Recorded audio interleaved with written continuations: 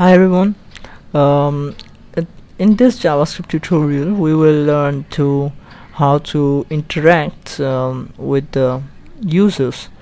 Now, interacting with the users means that you want to show them some message, or you uh, want to take some input from the users.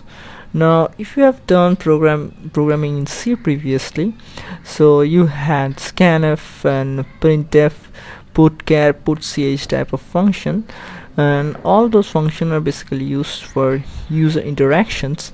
So there have to be something in JavaScript that allows us for that type of interaction. Now, one very popular or very largely used message showing thing or user interaction thing for showing message is that the alert function,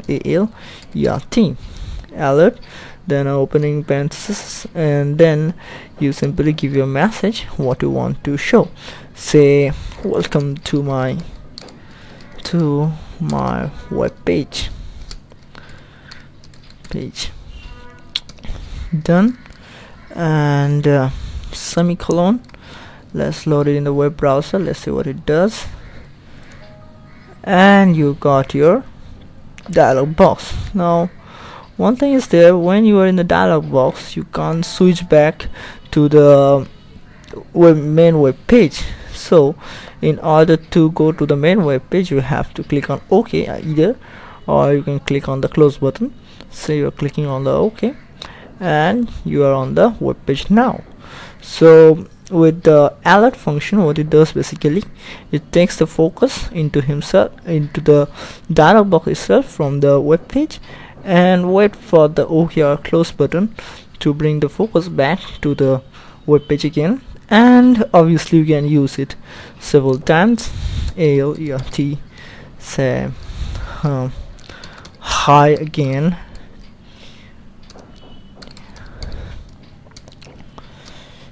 like this thing. So let's again test it in the web browser.